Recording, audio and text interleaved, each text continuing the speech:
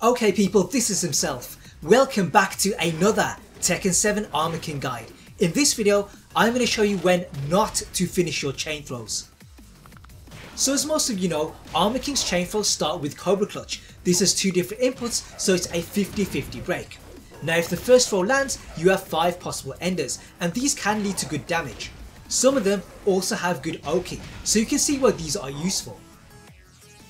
But if the opponent is almost dead, you shouldn't use them. The reason for that is that after Cobra Clutch, an alley kick is guaranteed. That is 9 damage on the ground and 12 damage standing.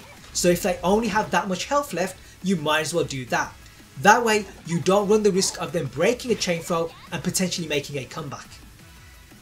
Another place to use this tactic is when your back's to the wall. Here, Cobra Clutch will switch positions, but you also get Oki. If they stand, back roll or wake up kick, F21 can hit them, and at the right distance, that can wall splat.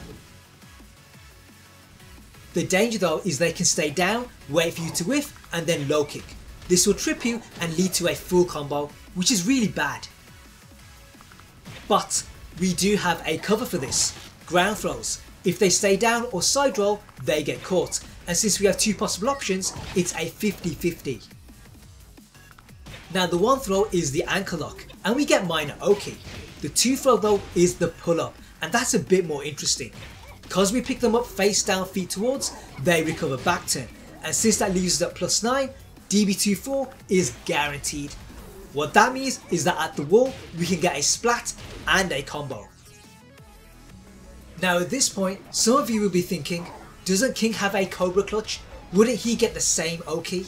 And the answer is yes. King also gets a guaranteed alley kick and F21 as a back roll catch. He also gets half Boston Crab as a ground throw.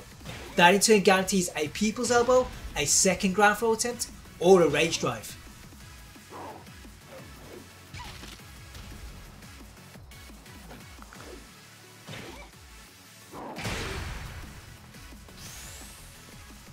Now this all looks good, but the truth is you should never do it. The reason for that is that Cobra Twist, the following chain throw, is actually unbreakable, and since that does more damage than the alley kick, there's no reason not to do it. Along with that, King also gets Oki. An alley kick is guaranteed and F21 is a back roll catch. You also get a cross up with boomerang kick. Now this catches them if they back roll and don't duck. Now if you enjoyed this video, do give it a like. It really helps out this channel and it motivates me to do more for these characters. The next thing you should do is check out my video on chain throws. This will teach you easy inputs and the Oki you get. As always, there are more guides coming, so make sure you subscribe if you want to see those. In the meantime, have fun, play well, and I'll see you guys in the future.